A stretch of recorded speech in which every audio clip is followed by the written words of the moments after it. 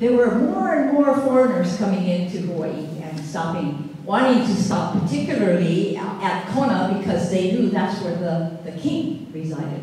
And for diplomatic relations, to talk about, oh, okay, maybe we can have a diplomatic treaty between countries and things like that. So Kamakahonu was the center of the Hawaiian universe as far as government and negotiations with any kind of foreign government. Next. Here's another image of Kamakahonu by Herb Kani, the famous artist Herb Kani. Here showing Kamehameha with a visiting ship. We don't know the visiting ship in this case. And I don't know when he was trying to set this, what year he was trying to put it in. But here, what's interesting to see is, here's some Kanaka Maoli who are talking with two foreigners over here. So interaction with foreigners was very common at this time of Kamehameha's reign. And it's showing you how much influence now foreigners are having on individual chiefs, on the community at large. So we're well into foreign influence in the kingdom. Next. So what were the events leading up to the death of Kamehameha? Next. Kamehameha's health. In the 7 years living at Kailua, Kamehameha enjoyed a peaceful life, spending much of his free time fishing. Kamehameha was described as being, quote, strong, his eyes not dim, head not bowed, and he did not lean upon a cane. It was his gray hair only that one could tell his age. Now, his age ranges somewhere between, when he died, 60 and 80, roughly. Kamehameha was described as being, did that part. It was also mentioned that he was missing his 2 front teeth.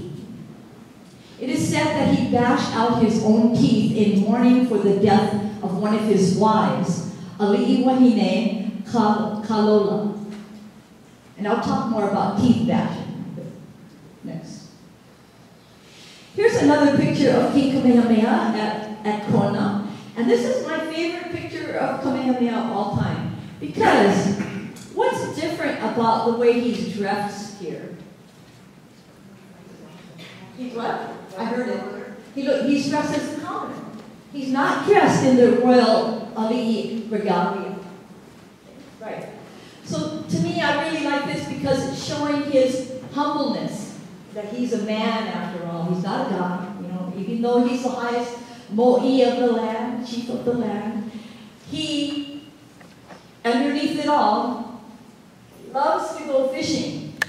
That's his favorite pastime in his retirement. He loved to go fishing, and this is his favorite fish to fish for, which is aku. Who knows the English word for aku? What?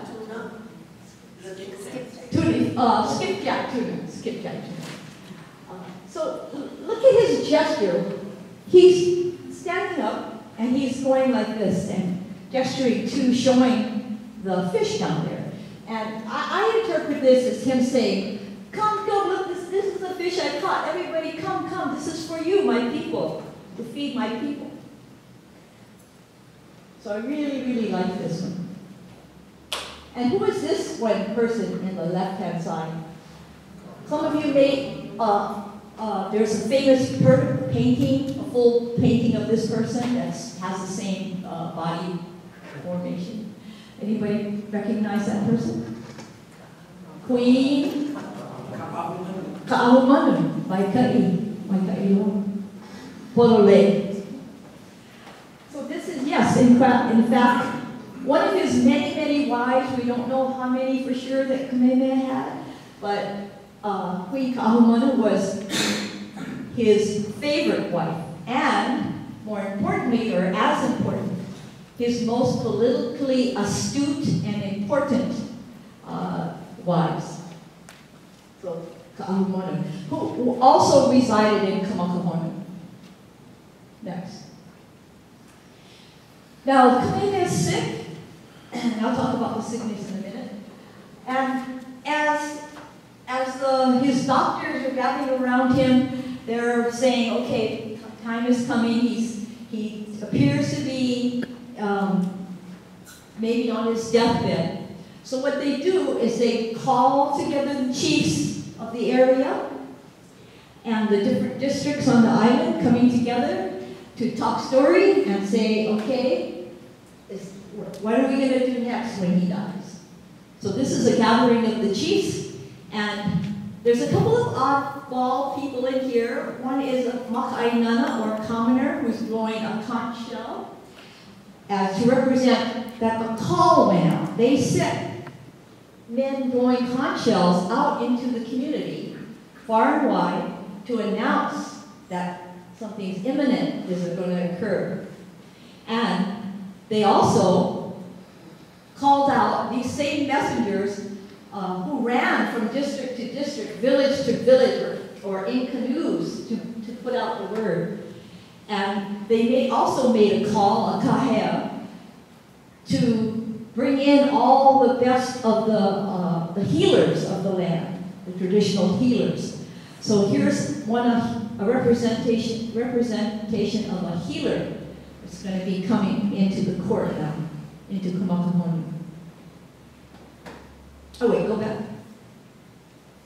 I wanted to point out that this painting is by Brooke Parker. Herb Connie passed away a number of years ago, and up until his death, he was our premier artist depicting life of our older times. So upon his passing, he passed the mantle on to this younger Hawaiian artist named Brooke Parker, and this is one of his works. Next. So here's a picture done by a foreigner. This is not anybody in particular. The label is just a kahuna. Okay? So kahuna, the word kahuna is, a lot of people don't understand it. They usually associate it with strictly priestly class. Yes, kahuna were priestly class. But you know what? There were dozens of different kinds of kahuna. There were kahuna la'au lapa'au, there were kahuna va'a, there were kahuna for different meanings. So kahuna does not mean priest. The word does not mean priest. It means somebody with a lot of knowledge about something, and in particular subject. It can be many different subjects. Okay? So don't confuse that. Kahuna does not just mean priest. Next. So within the Kamakahonu residential compound, there were a number of houses. This one, Kamehameha actually had two different houses, Hale. And in his last days, he chose and told his counselors, I want you to put me in this house, which was called Hale Nana Mahina I, or just Mahina I, which means fisherman. Oh, excuse me, farmer. So Kamehameha, being like all the ali'i of the land, were land managers, and they helped to maintain the natural resources of our lands, so that you wouldn't overfish, you wouldn't take out too many crops and things like that. So they were tremendous land managers, the ali'i. So he chose to be in this house right next to Ahuena Hale. Next. This is Brooke Parker's interpretation of what his deathbed scene looked like. So we have Kamehameha lying down on a mat. Very nice. And I think this is not just your typical lauhala mat. What do you think this is? Some of you may know this different kind of mat. Starts with a M. Makaboa mat, which usually is identifiable because it has this dual pattern, light and dark, and very small weaving pieces. So makaloa was considered to be the best kind of matting you can have. So naturally he would have that at his deathbed. And then he's surrounded by different kahuna right here, and attending to his last wishes and offering prayers. And he's surrounded by medical men of different types And notice that these practitioners in this particular picture are kumuna la'au lapa'au. La'au lapa'au means practitioners who use medicinal plants for healing. So if you look closely, some people can pick this out. We have different, typical different plants for healing. Noni, we have ko, we have lots of different things. And then they're attended and doing all the prayers that they need to do. Next. There was an unusual person there at Kamakahonu when the king died. His name was Don Francisco de Paula Marin. He was a Spaniard who arrived in Hawaii in 1793. He was a horticulturist, interpreter, and de facto physician to King Kamehameha I, even though he had no medical training whatsoever. But my theory, and some other people, is that he became to attend to his physical needs, maybe because he was an agriculturalist and knew medical treatments, plant treatments. So there were a couple of other foreigners who were at Kamakahonu, but he was kind of the most prominent.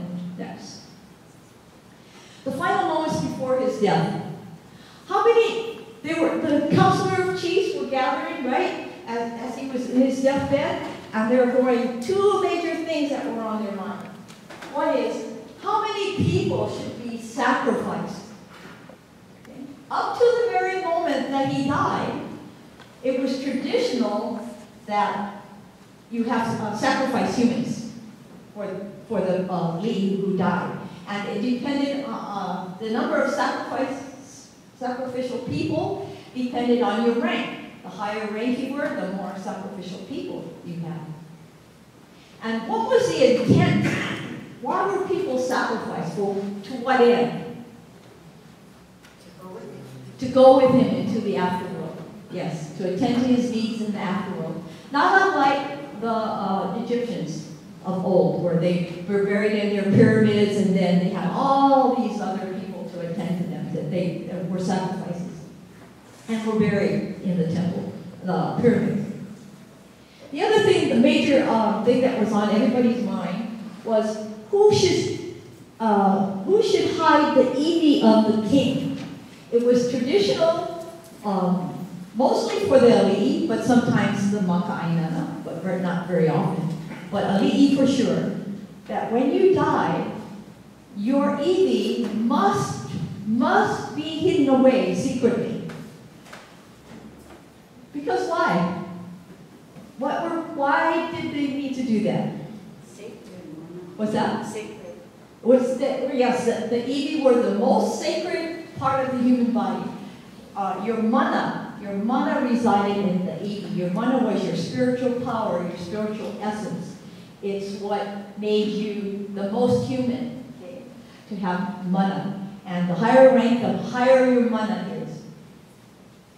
So this was very important, to hide the iwi away from the general populace, because it was common that when ali'i died, another district who had a different ali'i, and if they were rivals, that rival chief would try to go and steal the iwi, okay? And somebody might come in, the chief might come, send people to come steal Kamehameha's iwi, and then take it back to their village and use it to make fish hooks, to make pendants, to make, you know what a kahili is, the feather thing, and then it has a pole like this that comes down to hold it. They would cut the bones to be part of the handle of that kahili. So all of those gestures with the iwi, using them for alternative purposes, was very humiliating. It was the worst thing that could happen to somebody's iwi, to be used in that way. And sometimes chiefs would steal the iwi, go make a spear tip, put it on a spear, go back to the village where the chief died, and go, ha ha ha, look what I got on my spear. I got your chief's bones on the top of my spear. starts another war. So a very important decision they had to make. Now, in order to have a sacrifice, somebody had to die. Okay. There were very different ways that they killed people for human sacrifice. And these are the same methods that were used for anybody who broke the kapu. This could happen to you. Any number of kapus, okay, if they're of the highest rank. So one of the ways was called ka'ave, or strangulation. So here's a Garrett tied around his neck, and this guy is pulling as hard as he can to strangle this one. Here's a sacrifice, a guy tied to a board, and somebody else coming to strike him and beat him to death. And this was called haha. Haha. There were many other forms, I'm sure, but this is the only two illustrations of it I could find. Next. So the debate ensues. How number of moi pu'u, which were sacrifices, were determined by social status. So it could be, if you were a lower chief, only 2 or 3 human sacrifices. But if you were of the highest rank, like Kamehameha, it could go up to 30 or more. So it's estimated that Kamehameha had about, we don't know for sure, but 30 moi pu'u. Okay, next. Now, everybody who grew up in Hawaii and got to an age, they saw, and when chiefs died, everybody learned that there were going to be sacrifices. So, in this case, what happened, the commoners in the community heard about, okay, they're calling for sacrifices here, we're going to get out of town. So they went on foot. This is Kona down here, and the bay is right here. This is looking towards Hualalai volcano, up into the uplands. So they took off on foot to get out of town. Or they got in canoes, and they went down the coast to escape. Not everybody went. There were still people left behind. Okay, next. However, this was a major turning point in custom and tradition that Kamehameha is instituting now. Kamehameha, in his wisdom, declares a kapu against human sacrifices upon his deathbed. Okay? Never been done before. Never, ever, by anybody. So this was very radical, very unprecedented. Moi pu'u are called, their interpretation is death companions, right? Now when all of this is going on, and they're trying to grasp what Kamehameha is telling them to do to stop the sacrifices, 2 people in particular have been identified as saying, no, don't do that. We'll be the sacrifices. We don't want this tradition to die.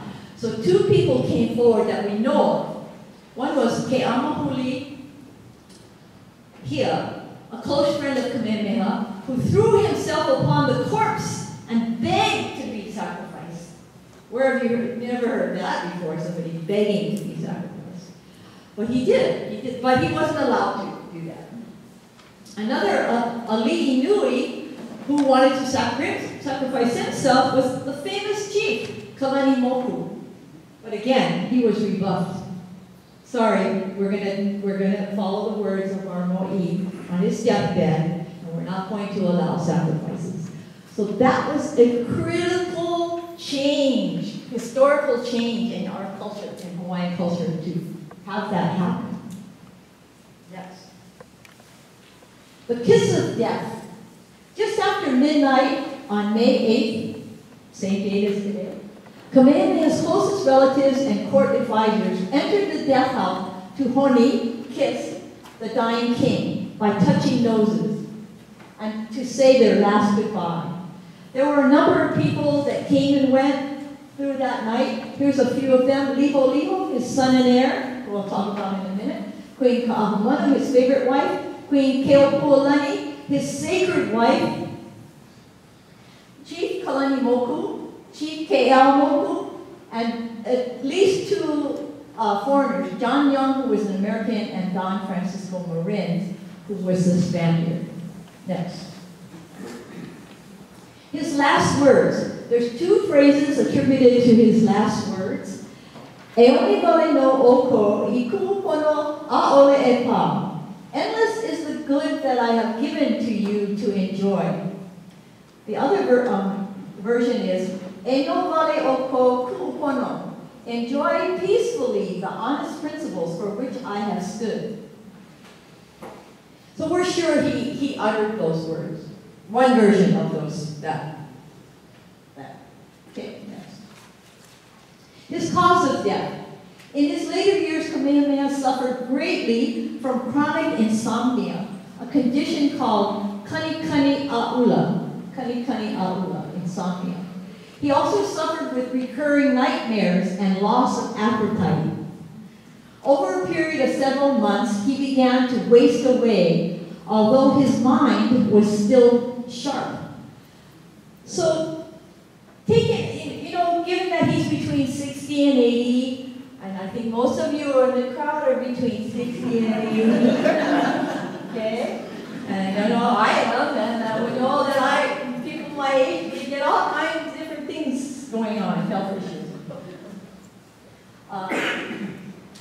So after a period of several months of being in that condition, he began to waste away. He had loss of appetite. So he's getting frailer and frailer. But his mind, they say, was still sharp. Next. So the king, he dies. Now the king is dead. Long live the king. Kamehameha now had identified his heir. He could have identified anybody, assigned anybody, but he assigned one of his sons, Liho, King Kamehameha, who became King Kamehameha II, who was only aged 23. And that's an important part because he was, although he's not that young, he's not a teenager, as other ali'i were, but he's still young and inexperienced. Next.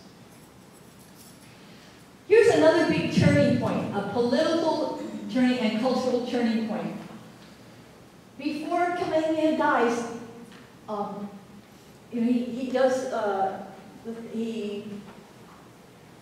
he stops the practice of sacrifice, but he institutes a very important concept, the concept of kuhina nui, who was, if you translated, either as prime minister or co-ruler. So up until that time, no ali'i who was got to be the highest ali'i of the land, they didn't have any co-rulers to help them. This was the first time a kuhina nui was appointed, and it was his favorite wife and most political wife, Ka'ahumanu, to co-rule with this younger ali'i now. This caused all kinds of problems because they said, what? How can you do that? How is that supposed to work? We never had this before. They were getting into a tizzy. How are we going to govern like this? How is that going to work out between these two? So, it was an incredible turning point in Hawaiian history. Next. And here's another political turning point. When ali'i of the land, they all had different gods, favorite gods, and different gods to protect them. And Kamehameha the Great had his war god, Ku. And this image, which is a feather image, this is a real Ku image. He took Ku with him wherever he went in his travels around the Hawaiian Islands. And so Ku was very, very important to Kamehameha in his rule because he was a warrior king, and he wanted to take over all of the islands. So being able to pray and have Ku close to him gave him more confidence, more power to do what he needed to do.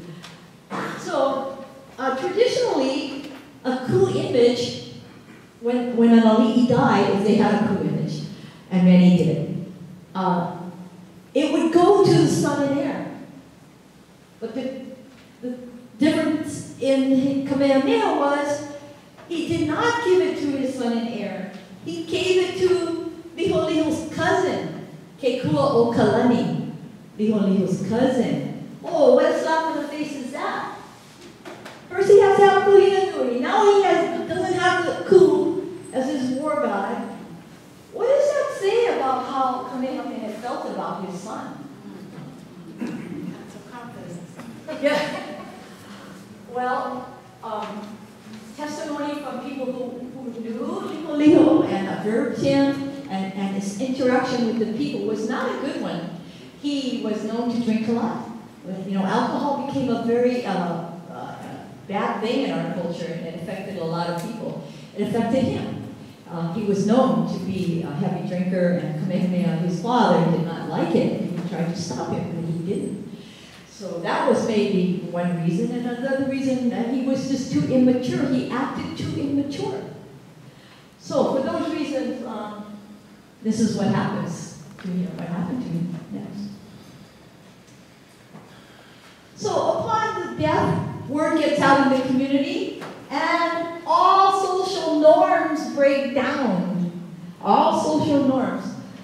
Not to 100%, but to a great degree. So all of these things listed on this list were kapu during a regular reign, but upon the death, it was allowed for people to have a certain degree of ritual chaos going on to help them relieve their grief.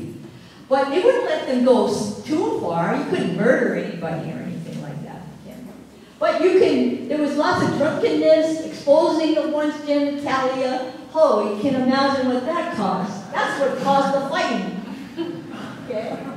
Uninhibited public fornication, lighting fires, taunting and insulting others, stealing, and the list goes on and on. There were many, many forms of ritual chaos.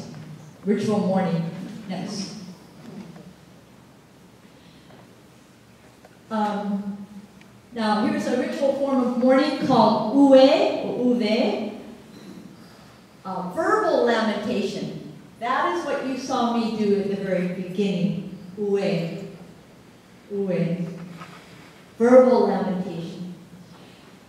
In 1843, a man named James J. Jarvis, who was the publisher and editor of the Polynesian, which was one of the very first newspapers in Hawaii, and it was the government organ, they called it, the government-issued newspaper. And this is how the government informed the population of what was going on in the government. So everything that had to do with government affairs was published in the Polynesian, and then the people read it and they knew what was going on in the government. They never had TV, they never had internet, they didn't have radios. So this was a new way, newspapers to get word out what's happening in the government. And it became the Polynesian became a very essential publication in Hawaii. So this is what Jarvis says about hearing ue and witnessing it. Night and day was a dismal sound prolonged. Its first notes were low, gradually swelling until one full passionate burst filled the air and resonated among the neighboring rocks and hills, whose echo threw back the cry, rising almost to a shriek of bitterness. So, even though people were accustomed to hearing ue, when it happened in your presence, it was very powerful, just as it was for you to listen to it, and for me to do it. Next. There were other forms of ritual mourning. The general term is manavaneva, extreme expression of grief. So ue is one of those expressions. Another one is knocking out of the teeth. And I illustrated that by having a rock to my teeth.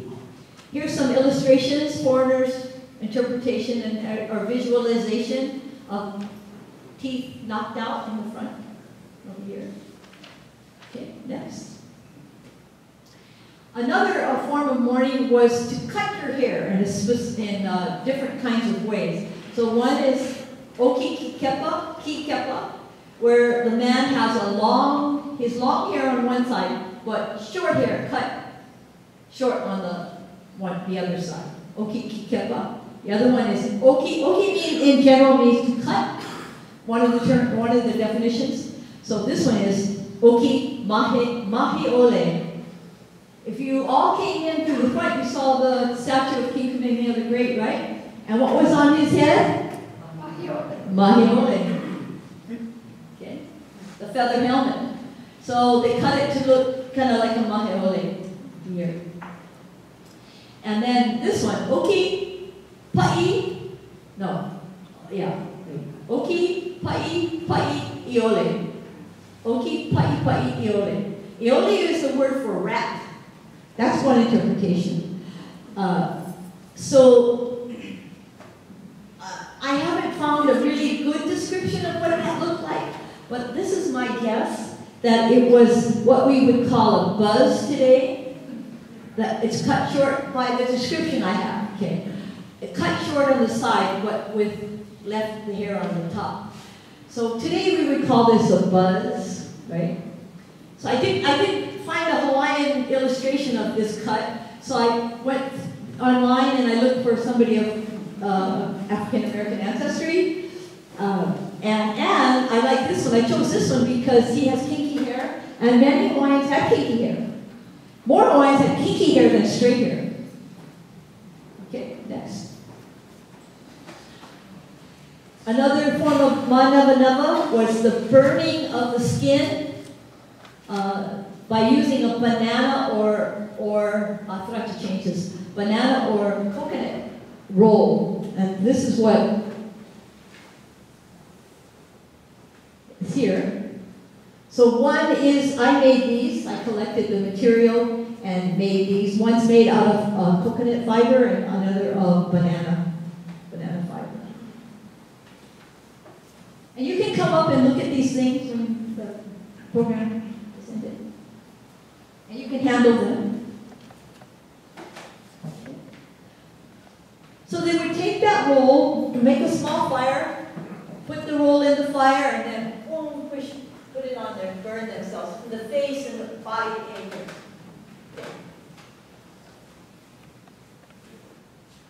Here's another thing they did. They would tattoo themselves in Hawaiian called kakao, to tattoo. And this is an illustration from a foreigner who actually shows a kakao. At the time, somebody did this at the time of Kamehameha's death. And this is an enlargement of this. So it says at the top, Poe, which is a person or people, died. But this is unusual because it says May 5th, 1819. And then it says, okay, it's hard for me to pronounce this the way they did this. Tamahama. Oh.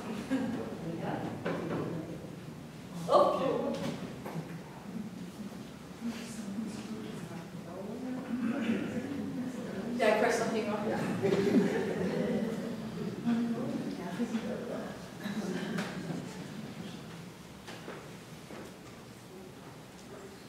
Next. Oh wait. Am I still here? Oh here. So then it has Tamahama died May 8, 1819. May 8, 1819. So people could put all kinds of different tattoos and things on their body for mourning, to show their mourning. Yes. So then comes Kamehameha died, and they have to go through this whole preparation of his body. The first was pikai, or the cleansing and purification of his body. His clothes were first removed and burned and taken to be disposed outside the village. You could not leave, these things were defiled now, and you couldn't leave them in the village anywhere. You had to take them away and burn them or hide them. So that's what they did. Then his body was laid out, sprinkled with salt, water, and sometimes olena, or turmeric, for its aromatic properties. So here's somebody with a bowl and using a tea leaf, take the water and sprinkle it on the corpse. And to clean the corpse. So that's the first part. Then you come to the embalming, the iʻaloa, embalming. Here, the cleansed body, the chest is cut open, organs and tissues removed, and placed in a umeke, or gourd. This is not the actual person who's carrying the actual iwi of Kamehameha, but an example of a man carrying very, very large umeke. Then, after the organs and tissues removed and cleaned out, before it goes in there, the body cavity is packed with salt as a preservative, and then the umeke is disposed of at sea. Again, these things are defiled, and we don't want it in our village any longer, so we take it away, far away. Next. The next part is called kipola kino, to wrap the body. So now the embalmment has been done, he's been cleaned, the embalmment has been done, so the naked body now has to be covered with maya, banana leaves, valke, a paper mulberry, and kalo, taro leaves. So you wrap the body in that. And then, and also pulu from the hapu fern tree. So this is my hapu tree in my backyard, and here's a close-up of it. And up on the display table is pulu that I got from my hapu fern tree. And you can come up. I want you all to handle this, put it in your hands, and you can feel how silky it is. Pulu was very important for various reasons in Hawaiian culture, and it even, in Western times, it became a commodity. It would have harvest pulu and sell it in stores and on the market. Not many people know that it became a commodity. Next. Oh, wait, go back, sorry. So then, let's see. You wrap the body in those trees and the pulu, the leaves and the pulu, and then you wrap all of that in kapa. Okay? And now you have a bundle, and then you have a kapa, and then you wrap that whole thing in a lauhala mat. Okay? A hala mat. And then you tie it up with sennit or rope. And I have examples of sennit up here you can look at and feel. So you wrap up the whole bundle. Okay, next. Now, you have, even though you took out the organs and everything in there and you cleaned out internally, you still have his flesh on his bones, right? To dispose of. So then, the way to do that, and this is something I was pretty new to me. I knew a little bit of human sacrifice, human imuing, because that's what happened to Captain Cook, and I've studied the death of Captain Cook as well. But I had it in my mind that it would be the imu that I know my whole life. But it turns out that's not how it happened. That's not what an imu for human beings. The imu for human beings would be this. This is the ground. So you have to wrap the corpse. And you dig a shallower hole. How many of you have made imu for pigs? Okay, so answer this question. If you had a 300-pound pig, how deep would you make the hole? Dig the hole. About 1 foot? 4. 3 to 4. The bigger the pig, the deeper the pit. So I found out in preparation doing for human being, you only dig it to about 1 foot deep. So here's a corpse shell out like this, and it's flat. So the difference between that and a pig is more shallow. So they dug a shallow hole and put the wrapped corpse in there.